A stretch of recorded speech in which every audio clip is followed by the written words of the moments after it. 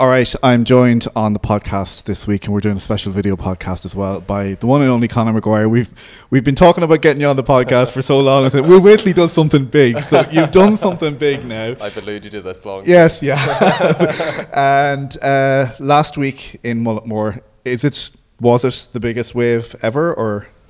Yeah, I think it was for me personally anyway. Definitely the biggest wave I've ever had there, and it was easily the biggest I've ever seen the bay that morning. Was just crazy, the things it was doing. Talk to me then, we'll come back to that in a second, but talk to me just about getting into surfing here in Bundoran, first of all. Yeah, I mean, Bundoran is the perfect place to start surfing as a young kid. You know, we've got all the best waves here to progress through, from starting from Tullen Strand down to Mulletmore. It almost like it progressively gets more difficult the further down the coastline you go towards Mulletmore. It's like stepping stones to the next big wave or whatever. And yeah, I mean, I was lucky enough to grow up at Tullen Strand with my granny and my mother and my sister there, and yeah, I learned to surf in Bundoran Surf Co with Aaron Madden back in the day, and it was amazing surfing with him. We just kind of bounced off each other. Like, he was ultra competitive, and he was a really, really good friend to have. And yeah, just along that road, you know, there was a few legends, and the Murphys being one of the prime families. Like, they always looked after everyone, and they were hugely influential for surfing here in Bundoran, you know. Yeah, just like getting like Aaron Reid and Ronan Ortson and all those kids, like they give them a bed anytime they wanted it and fed them. And yeah, it was just amazing to have like a little group of lads like that to bring our surfing on together. That I think that really helped surfing here in Bundoran. I suppose some people might have learned to surf as they were younger, and kind of with work and with school and with other pressures, they didn't bother keeping it on. But you kept it on, and I suppose it's your career now. Yeah, pretty much. It's mad. I was just so focused and driven, and just always like absolutely loved surfing. I think that was the primary reason I wanted it to be my career, is because I didn't want to do anything else.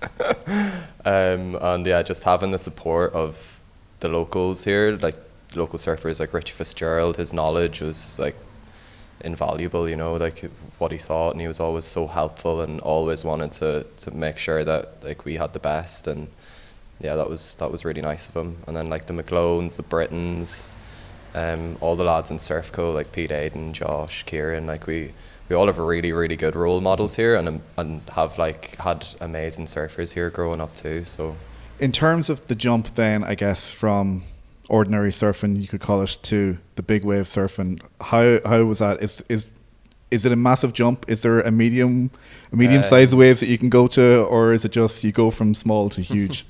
Like I said, you know, Ireland and Bundoran specifically, our little stretch of coast is like the Golden Mile, you know. Yeah. It's like better than anywhere in Europe, as good as anywhere in the world, as good as Australia, Indonesia, Hawaii. And to have like the variety of waves we have, from Tullen Strand to the Peak to the waves in Tullahin, and then, you know, out Mulletmore, it's yeah, those waves are just like the perfect opportunity to progress. Like, you can surf little waves at Tullahin and get used to it, get comfortable with surfing, and Tullahin gets bigger and bigger also, so you can kind of progress and push yourself, and then you go to the Peak, and then you move on to bigger waves, and it's kind of, yeah, like I said, it's like a proving ground, and it's a great place to grow up for that. So you're here all the time, and you've obviously surfed all around the world as well. Yeah, I've been lucky enough to travel quite a bit with surfing. Yeah, I've been to Australia, Indonesia, Hawaii, like South Africa, Nazaré in Portugal, like all over Europe, you know. So, but nowhere compares to Bundoran. Maybe I'm biased, but yeah, like a lot of. That's a good bias. Yeah, I think you'd say the same, would you? Absolutely. How does the likes of Red Bull, do they find you, or do they spot you, and then how does that work? Without going into too much detail, obviously.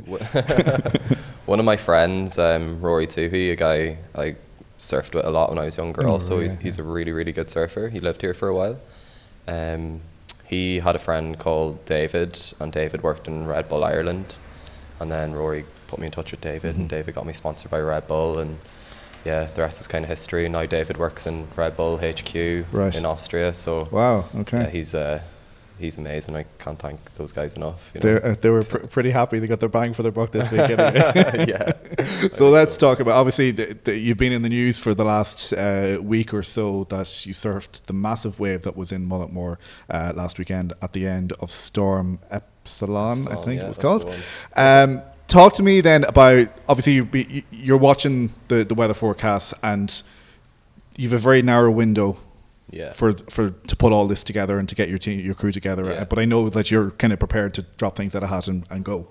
Yeah, pretty much. You know, this these little swells, or big swells, sorry, that pop up in the Atlantic. Those are the days we wait for. You know, there's like a handful of days out of every winter that are really prime conditions for Mulletmore, and they're the days you dream of and wait your whole season for. And this day, Wednesday morning, was like no other. It was a day that I've been waiting for my whole life, not just a year, and like it exceeded my expectations and dreams as a child. Like, I didn't think Mulletmore could even look as crazy as it did that morning. So it was just really impressive.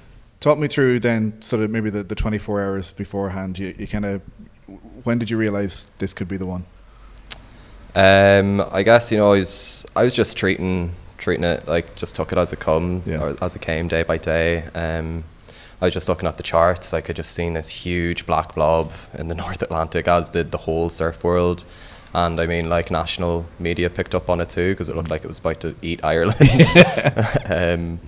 So yeah, I mean, it was pretty obvious that those numbers that we were seeing were going to be absolutely ridiculous. But Ireland being Ireland, you can never be certain. Like, the conditions change here so much, as you know, like four seasons in a day. And so it's only really the night before or the morning of, or when you see the waves, that you actually know it's pumping. Mm-hmm. So I just the night before, I just kind of relaxed and did you sleep?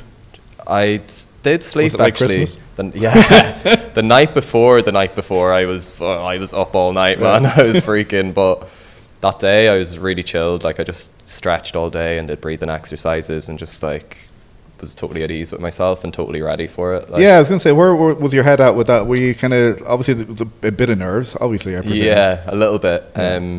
But it just felt like everything that I've ever done in surfing or any work I've put in all led up to that morning. And so it was strange. I was quite content and at ease, so it was weird. I should have been shitting myself, but I was okay. So you had your team, they were all prepped, and it was an early start in Mulletmore. I got up at 5 a.m, just like I said, stretched, did some breathing exercises, got ready, and got down to the harbour at like 6:45. Was already in my suit and just waiting for the lads to get there. I was just like shaking with excitement, and you know, like I said, I wasn't that nervous because the lads involved, like Finn Mullen, the Irish Tow Rescue Club, I had Owen Murphy and Dave Law on the cliff spotting me. There's a paramedic on hand, a private ambulance, the Coast Guard were informed. Like, it couldn't have been safer, and it couldn't have been a better opportunity for me to push myself. So I was kind of I was like confident that I could do it. And what was the plan, or was it just go with the flow and see how it went? Or Finn, I wanted to be out there first light. I wanted to be launching the skis in the dark and be out at Mulletmore while it was getting bright. And Finn said, "That's not the smartest idea, Conor. You need to wise up, and we have to wait for the Coast Guard to be able to see us if something does go wrong." So I'm thankful I listened to Finn. He straightened me out a bit. Were you kind of scooting around then, kind of waiting for the wave, or was it just one wave that you got? Well, we got out there and we assessed the situation first for a few minutes, and it looked crazy. Like, there was just waves going inside out, and most of them didn't look surfable. So I had my friend Barry Motorshead, who he kind of showed me the ropes out at Mulletmore and taught me everything I know. And he was driving me into these waves, so he was the perfect guy to pick them. And he did an amazing job. Like, it must have been so difficult. It was like a dime a dozen, and it was like picking a diamond out of the rough, and he was able to do it. So I was very lucky. Right. Okay. This is the one. Let's go. So talk me through that and where your head was at then. Like, I know obviously you got to be concentrating, and because if you flinch at all, then it's probably it's not good. But at the end of the day, you got to enjoy that moment as well. For sure. Yeah, it was surreal because, you know, on like a standard 20 to 30 foot day when it's absolutely pumping at Mullaghmore, like the best day of the year, I'm pretty scared, and like, but I manage the fear. But you know, like going into the wave, a lot of the time I don't even remember the wave. It's just like a distant memory, and I'm just in the zone, you know. And yeah, but this one was different. Like I had a few waves before. I had one wipeout and fell and got pretty rattled, held down for a while, and I just came up knowing that I wanted another one and to go bigger. And I just remember seeing the whole horizon go black pretty much. There was like a set that started feathering in the middle of the bay in between Slieve League and Mullaghmore pretty much, and you could just tell this thing was going to be like the biggest wave of the day. It was massive. Like I got like an instant rush of nerves, but then I just settled, and like Barry and I are sort of so connected on the skis. We've been driving so long. He kind of just looked at me and was like, "Do you want this one?" And I was like, "Okay."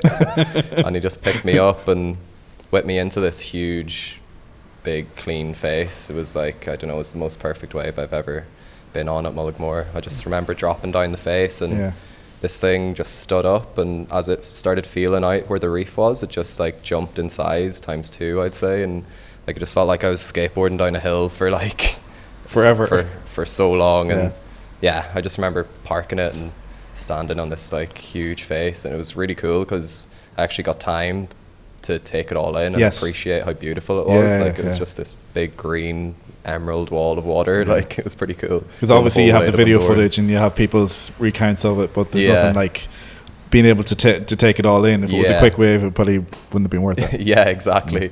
But yeah, the view really, it was amazing just to be able to have the time to take it in and just be sort of comfortable in it. And this is your trusty steed? Yeah, this is the one. I've had this one quite a while now.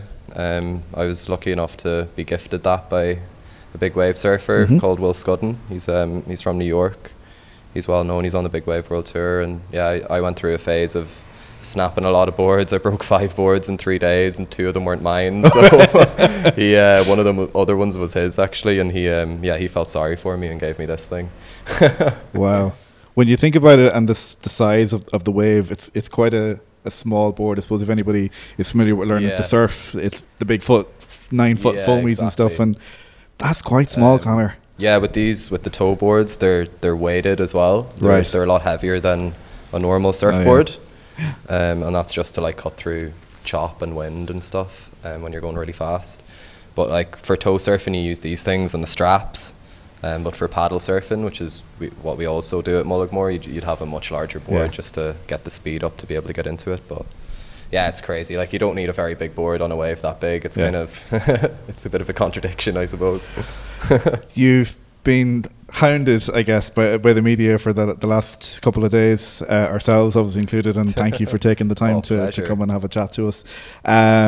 We had a message through on the Discover Bundoran Facebook page during the last 24 hours as well, that they'd watched it on the 6 o'clock news in Perth in Australia. No way. So you're a worldwide phenomenon, Conor, and we're proud to have you as a Bundoran man, of course, so as well. What's next? Is there any plans, or? I'm just taking it as it comes now, just like trying to settle my brain and process everything. But there'll be a few more interviews, I suppose. Yeah, I think so. But yeah, I've got a few videos coming out with Red Bull soon from around Bundoran and Mullaghmore, and that should be coming out in the next few weeks. And other than that, I'm just gonna keep on surfing big waves, I suppose, and wait for big swells to come in, and hopefully get to travel soon enough as well to do it internationally. That would be the dream. So. Well, you're elite, so are you allowed to travel, or how does that work? I am, but I mean, if I travelled and came home and had to quarantine for 2 weeks and missed a big swell here, that'd shake me to the core. So I'd rather not take the risk. Fair enough. Well, listen, all we can say is stay safe, and thanks for having a chat to us. Congratulations on the success, and we're really proud of you here in Bundoran. Cheers, I appreciate it. Thank you. Cheers, man. It's been lovely.